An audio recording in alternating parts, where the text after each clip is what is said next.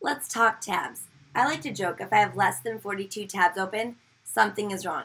In fact, I have a Chrome extension that tells me how many tabs I have open, and then I just laugh at myself because I'm going to do anything about it. So one of my tricks is when I use Chrome, I use Control-T to open up a new tab.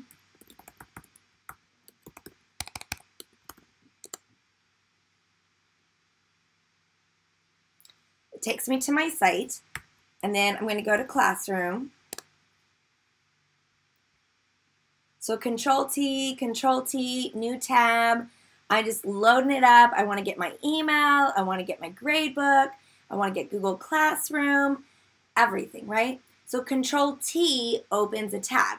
So inevitably, I get to my tab and I close it. And, you know, I'm really into keyboard shortcuts. So my keyboard shortcut is Control-W. So I'm going to close the tab, Control-W, and I'm like, oh, shoot. I didn't mean to close that. Like, no problem, right? Now, so remember, Control-T opens a new tab. So Control-Shift-T is going to bring that back. So notice I'm going to Control-Shift-T, and my tab comes back. So Control-W closes the tab. Control-W closes the tab. Control-Shift-T, Control-Shift-T brings those right